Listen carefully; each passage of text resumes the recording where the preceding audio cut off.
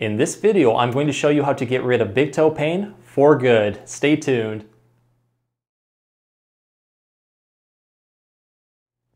Hey everyone, Dr. Rowe coming to you from SpineCare in St. Joseph, Michigan. In this video, I'm going to go over a very easy to follow 3-part guide that has some great stretching exercises. Exercises that may give quick big toe pain relief even in as little as 30 seconds, but hopefully we'll get rid of it for good. We're going to focus on stretching and then going into mobilization or a self-release of the big toe, and then finally strengthening everything in and around it. When you put all of this together, you will get the best results. So go through all of the exercises and take what works best for you. All of these exercises are very easy, very simple, and can be done in the comfort of your own home. So let's get started and fix that big toe pain right now. In the first part, we're going to focus on getting quick big toe pain relief with some great stretching exercises. This first one is my go-to. I call it the all-in-one big toe opener. It's really easy to do. I just need something like an ordinary tennis ball. You can also use a lacrosse ball, a racquetball. If you don't have any of those, just roll up a couple socks into a very tight ball, place it underneath the big toe. The goal is with this right here is to support the two joints of the big toe. So the first one right here, and then the second one right here. I'm going to just place them right over the tennis ball just like this. The first movement, we're going to try to take the big toe upwards into dorsiflexion. So once we are in position, I'm going to take the ball of my foot right here and my heel and then drive them downwards towards the floor. When you do this, that toe is going to come upwards and you'll feel a very deep stretch, even more so right here into that second joint. Focus on going into a very deep but comfortable stretch and then holding that one for about 15 to 20 seconds. When you need a breather, just come back up like this by raising the ball of the foot. You want to repeat this for about 3 to 5 repetitions, and with each repetition try to drive down even further to get more of a stretch into that big toe.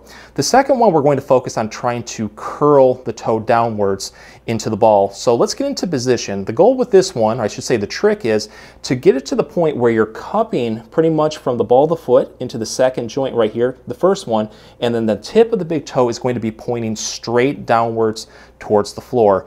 Once we're in position, I'm just going to press downwards into the ball as much as I can while cupping around it with my toes.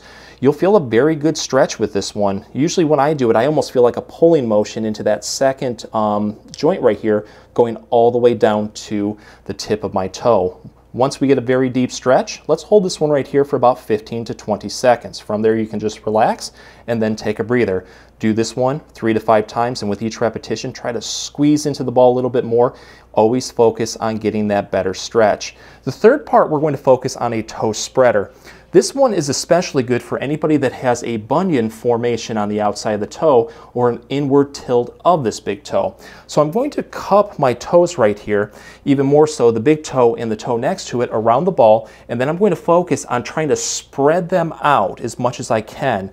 Once we get that initial deep stretch right here into that big toe, I'm going to press down into the ball just a little bit by curling my toes inwards. When we do this, it's going to open up that gap right there a little bit more and bring this big toe a little bit further out. We want to hold this one right here for about 15 to 20 seconds. From there, you can relax, take a breather, and then just simply try to repeat this 3 to 5 times. You can experiment with dynamic motions also to get a better stretch. So let's press down in there, but this time around, I'm going to focus on taking the arch of the foot and pressing it down, taking my foot into pronation. You'll notice that this really offers a deeper stretch into the foot, even more so into the arch. Give that one a try for about 15 to 20 seconds. You can also go into supination, so taking the foot outwards while doing this, and see if that one helps you a little bit more. But go through all of these motions. If you notice that one just hits it a little bit differently at that point, put some more repetitions in there. Always target the movements that you feel need it the most, and I hope that this gives very quick pain relief into that big toe. This next big toe stretch is a little bit more advanced, but it's going to help us target different areas of the foot and also the calf muscles, which might be causing big toe pain. I'm going to go next to a door or a wall. Go right up towards the edge. We're going to place the tennis ball right at the ball of the foot. I'm going to press my big toe into the edge of that door frame, and then my other toes are going to go off to the side. We just want to focus on pressing downwards with the ball of our foot into that tennis ball. What this will do is cause the big toe to come back towards us into dorsiflexion. You'll feel a very deep stretch pretty much throughout the whole toe, all the way down to the base, I should say the ball of the foot. So really focus on feeling that to begin with. How we're going to incorporate a little bit more muscles into this is then bending our knee and then kind of lunging forward with our body weight. The more that we lunge forward, the more pressure is going to be placed over the tennis ball, kind of giving us a nice self-massage, but it's also going to intensify that stretch into the big toe. So really focus on trying to go as far forward as you can.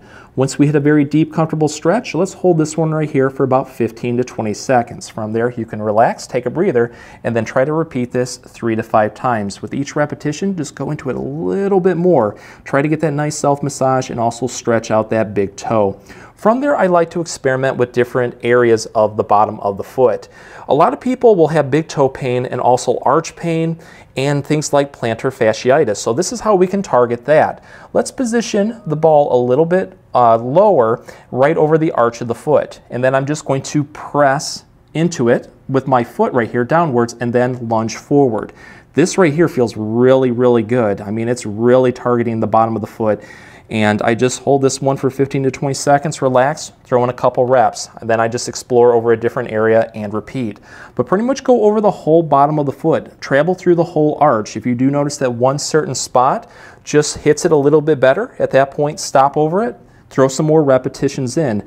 It's just a really good way to not only get a very good big toe stretch, but you can target bottom of the foot pain, plantar fasciitis pain, and get a very good calf stretch at the same time. In this part, we're going to focus on a self-mobilization or self-release into the big toe and also into the first metatarsal, the long bone of the foot. We're going to go over 3 different spots, and if any of these spots are locked up, you might get a satisfying self-pop, crack, or release into them. So let's start with the first knuckle of the toe. You have 2 of them, one right here and then one right through here. Let's isolate that first knuckle and get our contact point. So I'm just going to start to pinch into that first knuckle right there and then just passively move it up and down.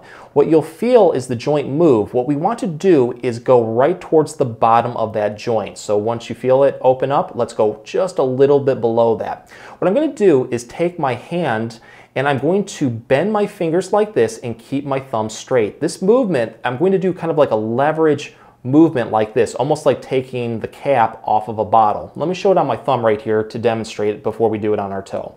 So imagine this right here is that first knuckle of the toe. My fingers right here are going to go right at the bottom and I'm going to press up into it and then take my thumb right here and then go right over the top of the toe. The movement is very easy. What we're trying to do is pull up with our fingers and then pull down with our thumb. What this will do is traction open that joint and really open it up, and you might get a sudden pop or release with it. So let's go back to our contact point right here. Let's find it. We're going to put our fingers right underneath it. And I'm just going to kind of press down on my toe like this to make sure I'm in a good spot. I'm going to press into it, and then I'm going to take my thumb right here, press down into my big toe, and then that movement lifting up by pulling downwards with my thumb. This causes that opening traction, and again, if this joint right here is locked up, it probably will give you a nice pop or crack. What you want to do from there, if it doesn't release, is don't try to force it. Just get a very good stretch for about 5 to 10 seconds. From there, you can relax and then do this up to 5 times, just really focusing on trying to open it up just a little bit more with that good stretch. What we're going to do next is focus on the second knuckle right here. So let's do the same thing. Let's press into there and find our contact point. We want to go just a little bit below that. This movement is also very, very similar towards what we just did. I'm just going to take my hand right here and I'm just going to stabilize right below that second knuckle of the big toe. Doesn't matter if you kind of go like this with it or you can just take your thumb like this. I find it to be a little bit easier just kind of clamping down just like that. I'm going to take my other hand and I'm going to place it right on the bottom, pretty much from the ball of the foot right here all the way up to the tip of the toe. And I'm going to go into dorsiflexion. So I'm clamping down with this and then I'm pressing upwards with my hand right here to cause a very deep stretch into that second knuckle of the big toe. Press up as much as you can. You might get a sudden pop with this one. If you don't, you want to focus on not trying to force it open, but just get a very good stretch. Hold this one for 5 to 10 seconds. You're just going to relax, and then you're going to do this up to 5 times. Again, with each repetition, try to stretch into it just a little bit more. From there, we're going to focus on the metatarsal right here, that long bone of the foot. How we're going to find this, we're going to palpate again, or just kind of press into that second knuckle joint, and we're going to feel just below that. If you go to the top of the foot and start to press down, you're going to notice that there's a very long bone right here. That's that first metatarsal right here. So they tend to either get raised or come up, or they tend to drop, so they can cause pain on the top of the foot, and they can also cause a lot of pain into the arch right here and also across the bottom of the foot, leading to big toe pain. So let's start with a dropped metatarsal mobilization. I'm going to take my hands right here and just place them overlap like this on the top of the foot for a stable anchor point. I'm going to take my 2 thumbs right here, and I'm going to press into that second knuckle joint, let's feel again, and go right below that. From there, you can kind of press down and feel that long bone. We're going to start right at the top of that first metatarsal, right into the head of the metatarsal. I'm going to press down right here with my thumbs. And I'm going to keep pressing in there until I feel a very deep stretch right here. If this is dropped, you might feel like a big clunk, that metatarsal kind of resetting back into place. But I just try to hold this for about 5 seconds. From there, I just relax, and then I throw in another repetition, driving in just a little bit further. From there, I'm going to go just a little bit down, and I'm going to repeat this whole process, pretty much tracing all the way down to the bottom of that metatarsal. If one spot just feels like it's really tight and achy, you can throw some more repetitions in at that point and just really focus on trying to increase mobility into that metatarsal. So focus on areas that you feel need a little bit more attention. The second part, I'm going to focus on driving that metatarsal downwards if we have one coming up. So I'm going to take one hand and I'm going to cup off to the side of the foot just like here, right here.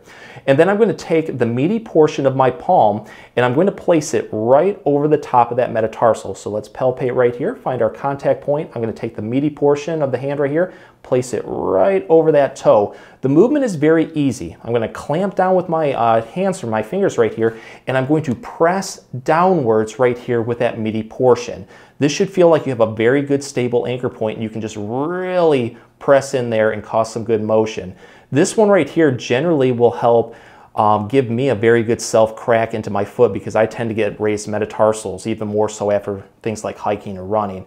But I do the same thing. I press in there, hold it for about 5 seconds, throw in another repetition, and then I just move down and trace that whole metatarsal. And if any spot feels like it needs more attention, like let's say right here for me, I just throw a little bit more in there. Always target, again, the spots that need it the most. But go through all of those motions and afterwards do it before and after. See how the toe is feeling. Hopefully it's moving a lot better, and that just gave you a ton of pain relief. Without a doubt, if we want to get rid of big toe pain for good, we have to strengthen everything into our toes, our foot, ankle, and calf. This exercise can do all of that. It's known as a towel scrunch. I'm going to be using a medium-sized hand-drying towel. Just lay it flat. The position of our foot, I'm going to keep my heel off of the towel and press down very slightly. From there, I can just rest the rest of my foot over that towel.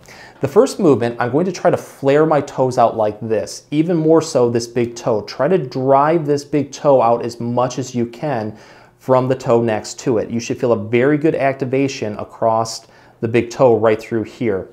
Then I'm going to take my toes, I'm going to curl them forward and then grip that towel and then pinch the towel right in between the big toe and the toe next to it. So kind of like right at that gap right there. And then I'm going to lift up while pressing down with my heel. The more that we bring our foot back towards us like this in a dorsiflexion, the more activation that you're going to feel on the bottom of the foot, including the arch right here. So really focus on feeling that. You'll also feel it around the ankle, into the calf. Once we hit all of that, let's hold this right here for about 5 seconds. From there, you can relax, take a breather, and then you're just going to repeat. On the next repetition, try to drive those toes out even more, grip down, and then lift up as much as you can. You want to do this nice and slowly for about 10 to 15 repetitions. With each repetition, challenge yourself just a little bit more to help build up those muscles. Afterwards, you can take a breather, and if you feel like you need a little bit more, throw another set or 2 in there. It only helps just build those muscles up, and I hope that this right here will get rid of that big toe pain for good. An important last step is to ice everything after doing these exercises to eliminate any irritation or inflammation. The easiest way to do this is with a homemade ice massager. I took a water bottle, poured a little bit of water out of it, and then froze it. That way I can roll this on the floor over the bottom of my foot. It usually feels pretty good. I just apply enough pressure in there to get a nice self-massage, and the ice is going to take care of the rest. I try to do this nice and slowly for about 3 to 5 minutes until everything just feels like it's nice and numbed out. From there, I just switch to the top of the foot by rolling it over my toes just like this. You can position the water bottle over any spot that you might feel is a little bit more warm or irritated, but just try to hold a spot for about 3 to 5 minutes until it's numbed out, and then you can just switch over different spots. If you want to attack more towards the inside of the foot, even more so if you have a bunion, just position the water bottle like this and then press the foot inwards for about 3 to 5 minutes until it is numbed out. Just a good way to control any irritation or inflammation after the exercises. If the exercises helped, please support the channel by giving this video a like and maybe subscribing too. If you have any comments or questions, please leave them below. I'll get back to you as soon as I can. Thanks for watching.